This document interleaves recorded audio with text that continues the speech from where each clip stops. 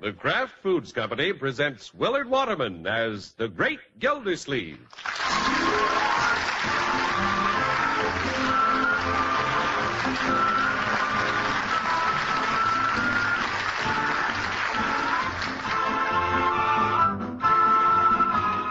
The Great Gildersleeve is brought to you partially transcribed by the Kraft Foods Company. And Kraft, you know, makes the famous pasteurized processed cheese food Velveeta. Velveeta has a wonderful cheddar cheese flavor that's rich, yet delightfully mild. It's delicious, and it's the finest quality cheese food you can buy because it's made by Kraft, the name that for years has meant only the finest in cheese and cheese foods. Get a package or loaf of Velveeta tomorrow and enjoy the cheese food of top quality, Velveeta, made only by Kraft.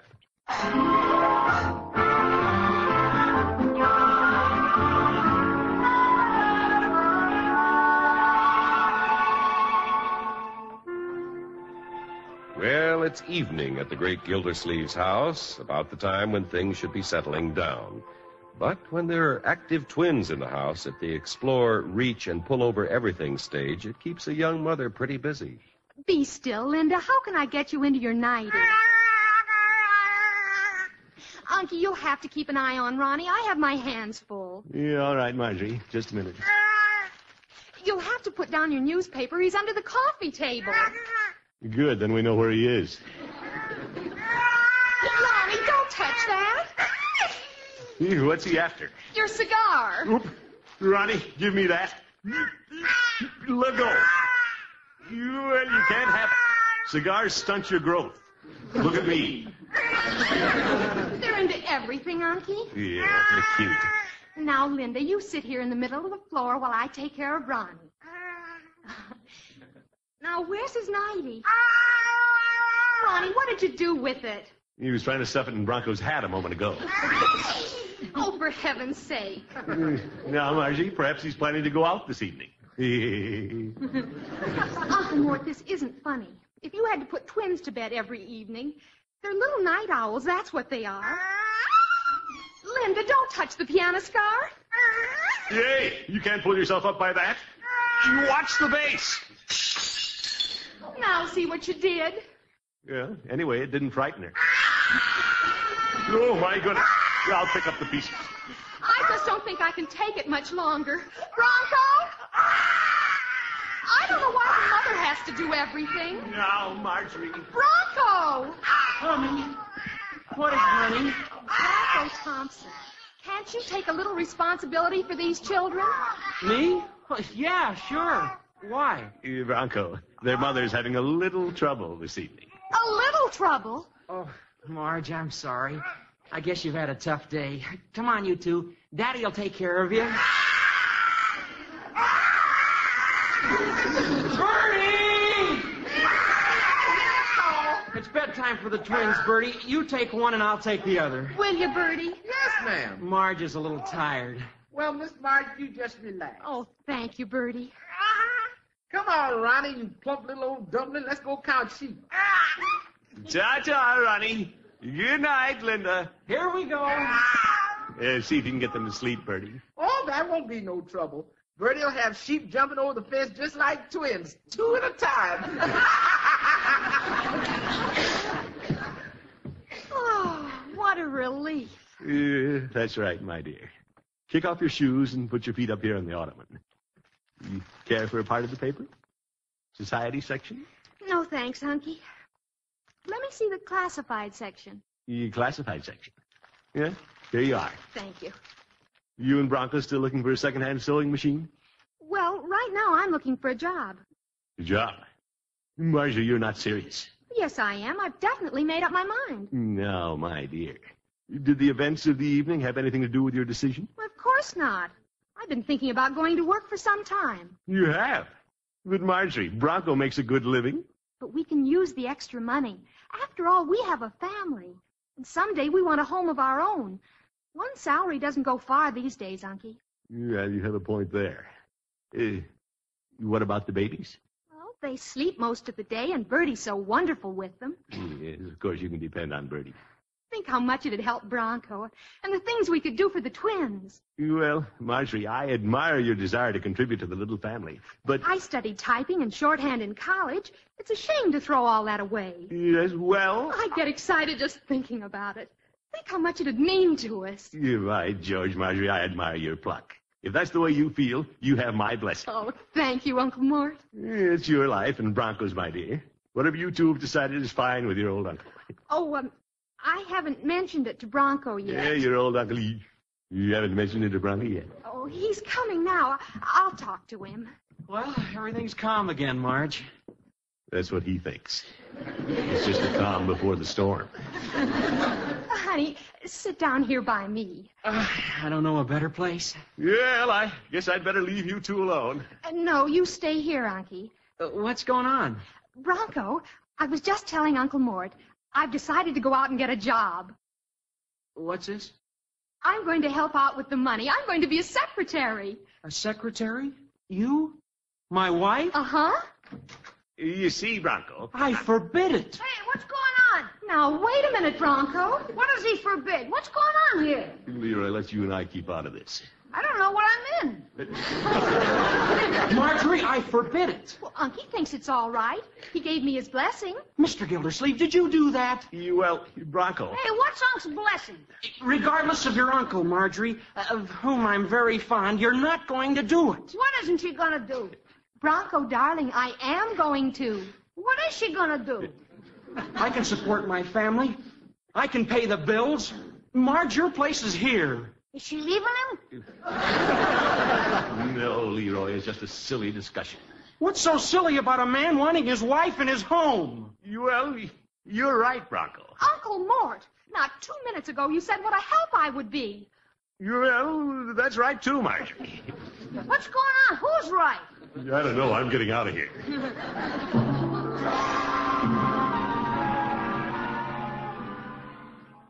So, that's why I had to get out of the house, Judge. It must have been quite uncomfortable for you, Gildy. I never should have taken sides. I got trapped right in the middle. Well, it's hard to keep from getting trapped with a middle as big as yours. Judge, please. This is a family crisis. Now, Gildy, you're exaggerating. It needn't become a crisis at all. Yeah, you don't think so? Gildy, if I were you, I'd give Marjorie a job. Give her a job. Me? Your secretary is on vacation. Ask Marjorie to take her place for a while. Say, that's an idea. It won't last. We all know Marjorie is a natural homemaker. You bet. She'd never be happy away from the twins. Well, at the time she made her decision, she was probably annoyed with her daily chores. As the saying goes, man works from sun to sun, but woman's work is never done. All right, George, I'll get Marjorie to go to my office tomorrow morning. You think it'll work, Judge? Well, Gildy, if you want her to become bored with office work, I can't think of a more boring office. Watch it, Judge.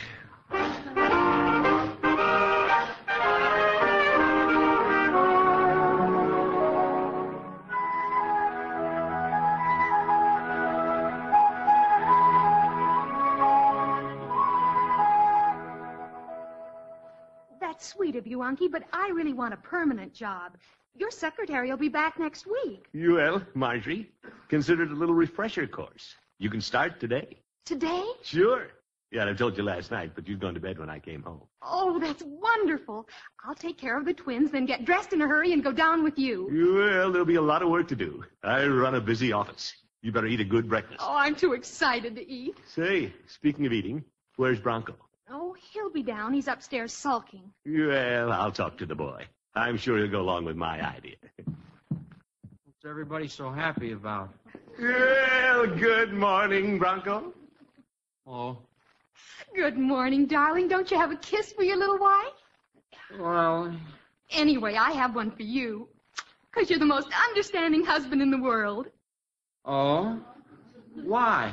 I'll be ready in a few minutes, Unky. What goes on here? Hey, Bronco. Mr. Gildersleeve, I smell a plot. Yes. It's like this, Bronco. Since Marjorie thinks she wants to go to work, I decided the thing to do is let her start in my office. Your office? Mr. Gildersleeve, I am unalterably opposed to my wife taking a job. But, Bronco, don't you see? The water department will drive her crazy. It apparently has its effect on people. You bet. And I fix it so that before the day is out, Margie will never want to see another office. Oh? Listen, my boy, listen. I'm going to pile on the work. Yeah, I know it's a sneaky thing to do, but the result will be worth it. Well, it'll be worth it if it gets this silly idea out of her head. Sure, can't miss. I'm going to pour it on. I'm even having all the jolly boys call the department and make fake complaints. Peavy, Floyd, the office is going to be in bedlam. Hey, what's going on? It'll start jumping at 9 o'clock. What's going to start jumping? Good morning, Leroy. Hi, what's going to start jumping? Mr. Gildersleeve, the plan might work. What plan might work? Glad you agree, Bronco. Yes, sir. That's pretty clever. What's pretty clever? You meet me this afternoon outside the office. Yeah, I'll be there, 4:45. Why are you going to be there at 5:15? Yeah, the boy, Bronco. I want you to be present when Marjorie throws in the sponge. Mr. Gildersleeve, I have to hand it to you. Who's throwing in a sponge? Now, Leroy, this doesn't concern you. Okay, so it doesn't concern me. Things are going to start jumping. Meet me at 5:15. Throw in the sponge, but I don't get in on it. Big deal.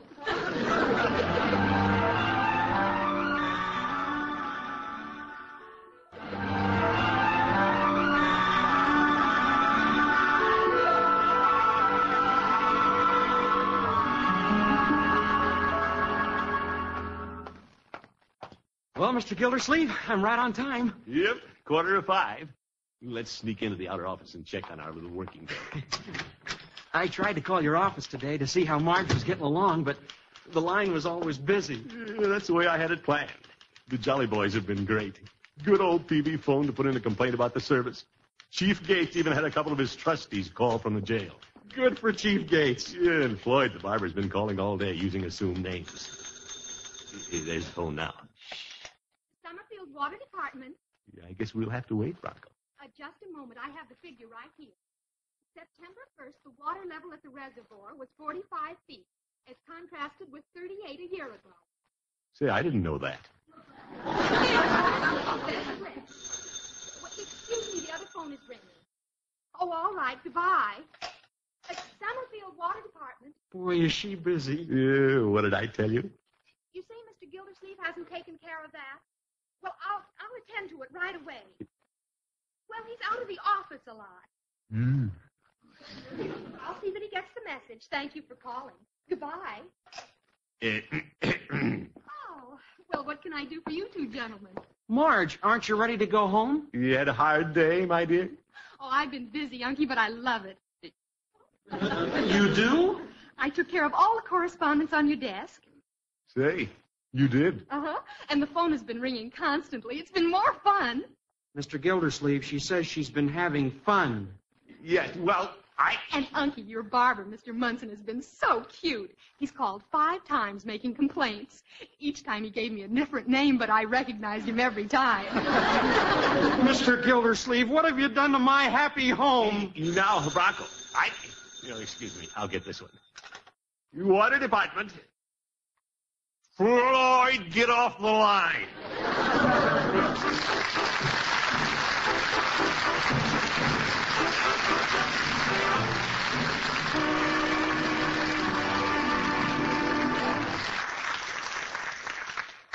The great Gildersleeve will be back in just a minute. Time to get fall wardrobes ready, and, of course, time for the youngsters to go back to school. And to you, Mother, back to school time means fixing really nourishing lunches to carry those youngsters through busy, energy-demanding afternoons. So if you don't have Kraft's famous pasteurized processed cheese food Velveeta on hand right now, let me suggest you get some the very next time you shop. Velveeta is so nourishing. It's just the cheese food you need to slice or spread for hearty hot or cold sandwiches and to melt for its smooth cheese sauce. Velveeta is rich in those important food values from milk that every member of your family needs, especially the youngsters. And, Mother, Velveeta is one cheese food that's digestible as milk itself, so even your little tots can enjoy it. And believe me, every member of your family will enjoy Velveeta with its grand, rich, yet mild cheddar cheese flavor. So make delicious Velveeta your handy helper, Mother, and make sure your youngsters have the benefit of a lunch that's not only good tasting, but hearty and nourishing, too. Get Velveeta from your grocer next time you shop. Just be sure you get genuine Velveeta when you buy. Remember, Velveeta is the quality cheese food made only by Kraft. So be sure you choose the yellow box with the blue letters that spell Velveeta.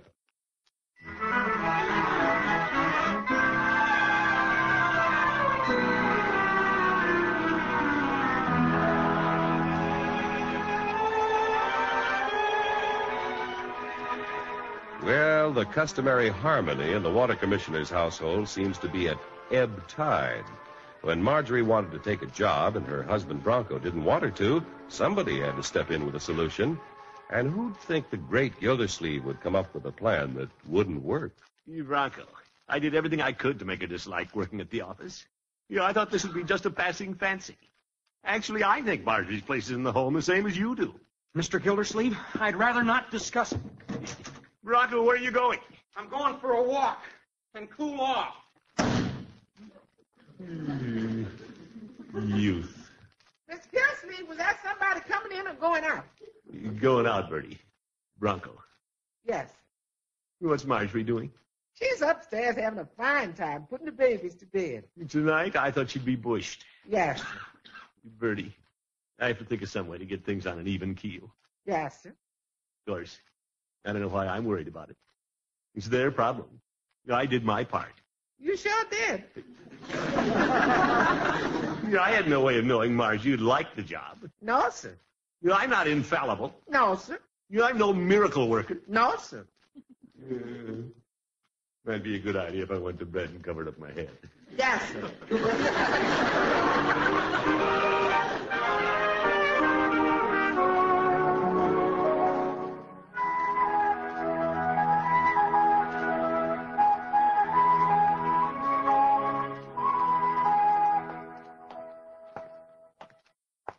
Right, George. I've got to get Marjorie out of my office somehow today. A little uncomfortable at the breakfast table this morning. I never saw a son-in-law with such a cold, fishy eye. Maybe one of Peavy's Cokes will give me a lift. Hello, Peavy. Hello, Mr. Gildersleeve. What can I do for you this morning? Yeah, I'll have a Coke, Peavy. Yeah, well, I'll give you an extra large squirt. Why is that, Peavy? Well, I imagine you need it, Mr. Gildersleeve. I take it you're having a little trouble with your son-in-law. It's a tempest in the teapot, Peavy. Bronco dropped in here last night, and the pot was boiling. Who? What did he have to say? Do you really want to know? Well, no, Peavy. I realize Bronco's upset with me, but deep down in his heart, he knows I want to do the right thing. The boy has a great respect for me. No, I wouldn't say that. Maybe you better tell me what he said. Well, he said if Marjorie wanted to take a job and make the money, he just might give up his. Peavy, he didn't. He did, too. He said he was going to spend the morning in the pool hall. My goodness. And this afternoon, he thought he'd drift out to the college and watch the football team practice. Yofer, he can't do that, Peavy. It might not hurt, Mr. Gildersleeve. Sports are a fine thing to get a man's mind off his troubles. I was a great football fan myself when I attended Pruitt Pharmaceutical College. That's my alma mater, I know, Peavy, I know. I wouldn't want this to get out, Mr. Gildersleeve, but I used to be a cheerleader. Oh? Mm-hmm. Megaphone and everything. I used to stir 'em up, I'm here to tell you. They called me Pepper Peavy. Pepper Peavy? That name hardly fits now. I don't know. With a Vivo, with a Vivo, with a Vivo, Vum. Yofer. Johnny get a rat trap bigger than a cat trap. Johnny get a cat trap bigger than a rat trap. Peavy! Cannibal, stick, boom, bob, Pruitt Pharmaceutical, rah, rah, rah. Phew, I'm glad that's over. No, it isn't. We followed that with a double locomotive. P-R-U-I. Peavy, stop! Okay, well. I can plainly see you don't care whether Pruitt wins or not. Pruitt, phooey. Goodbye, Pepper Peavy.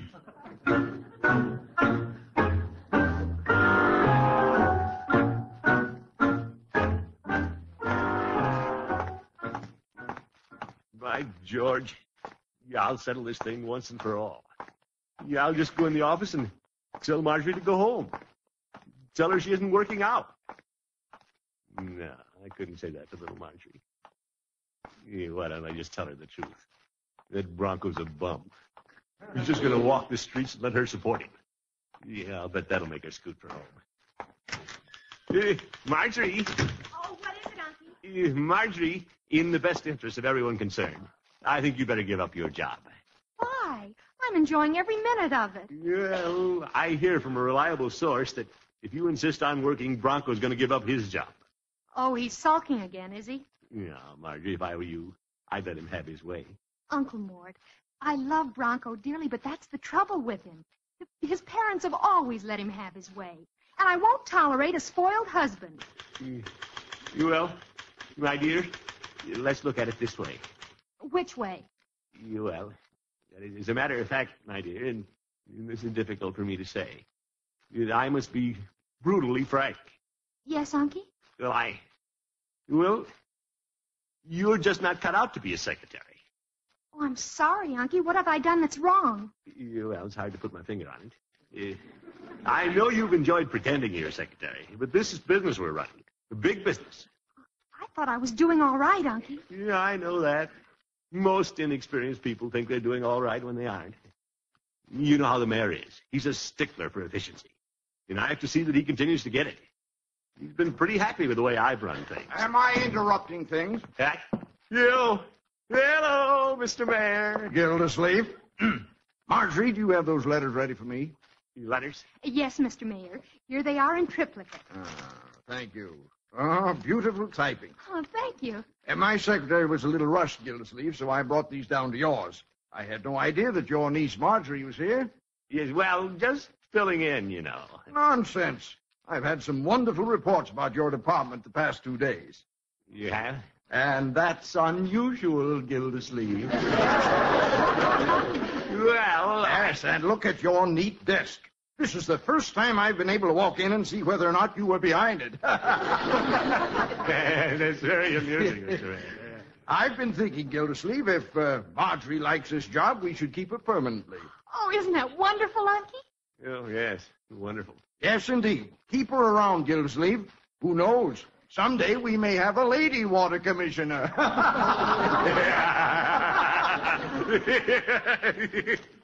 What's so funny about that?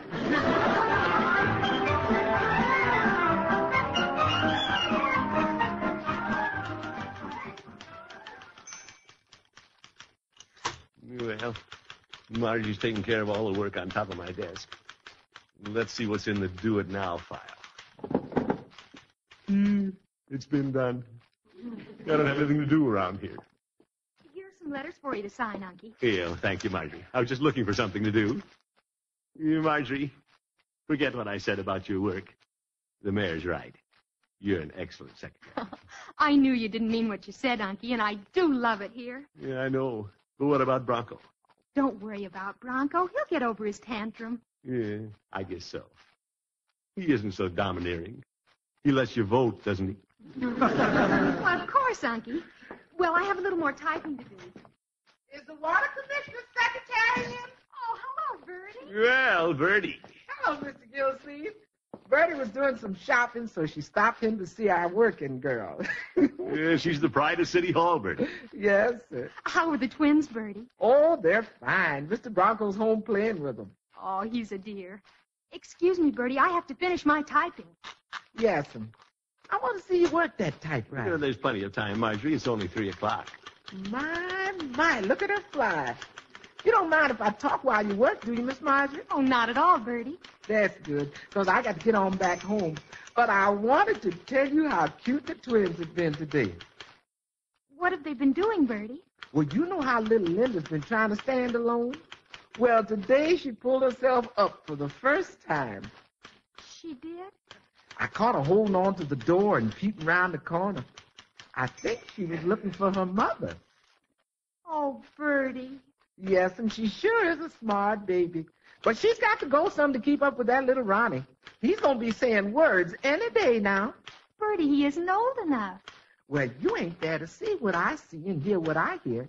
Today, he came mighty close to saying a word. What did he say, Bertie? It sounded just like he said, Mama. Mama? That's you. Too bad nobody else was around to hear what that cute little boy nearly said. Excuse me, Bertie. Oh, I'm just having a picnic with them children. And I'm the only one that's seeing all the first things they do first. Why, they're the sweetest, cutest. Marjorie, where are you going? Uncle Mort, you were right. I'm not a good secretary. But Marjorie... I'm resigning, Uncle. You don't mind if I leave a little early? No, of course not. Oh, you've been wonderful. Goodbye, Uncle Mort. Well, she got out of here in a hurry. Yes, sir. That was pretty clever of you, Bertie, getting Marjorie to go back home. Me? I'm on to you, Bertie. I'll bet those twins slept all day. They weren't going to stand up and say a word. Yes, they were, Mr. Gildersleeve. In fact, little Linda came mighty close to saying, Unky. Unky! Where's my hat? Mr. Gildersleeve, where are you going? Bertie, lock the office. I'm heading for home.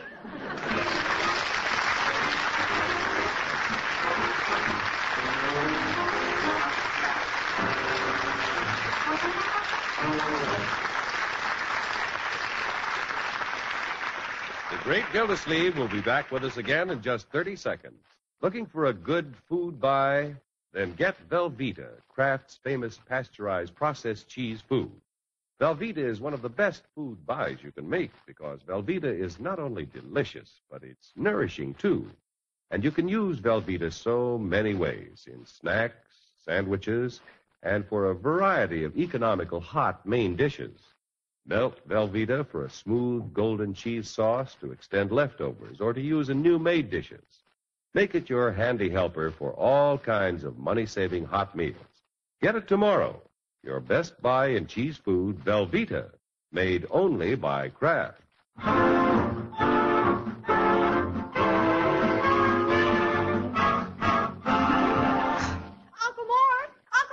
Yeah, what is it, Marjorie? Come upstairs, Mr. Gildersleeve. Ronnie said a word. You did? Hold everything. Here, I'm coming. Bertie, upstairs, quick. Ronnie's talking. I'm coming. What did he say, Marjorie? What did he say? Could you understand him? Why, it was just as plain. He said your name, Mr. Gildersleeve. What a brilliant child. Bertie, he said Uncle Mort. Oh, bless that little fellow. Now he's going to say it again. Aren't you, Ronnie? And Linda's watching him, see? Here he goes. Listen, everybody. Ronnie. Ronnie boy. Who's this? Who am I? Tell them, Ronnie.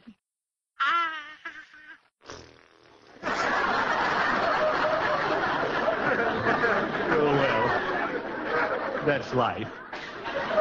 Good night, folks. The Great Gildersleeve is played by Willard Waterman. The show is written by John Elliott and Andy White and is partially transcribed.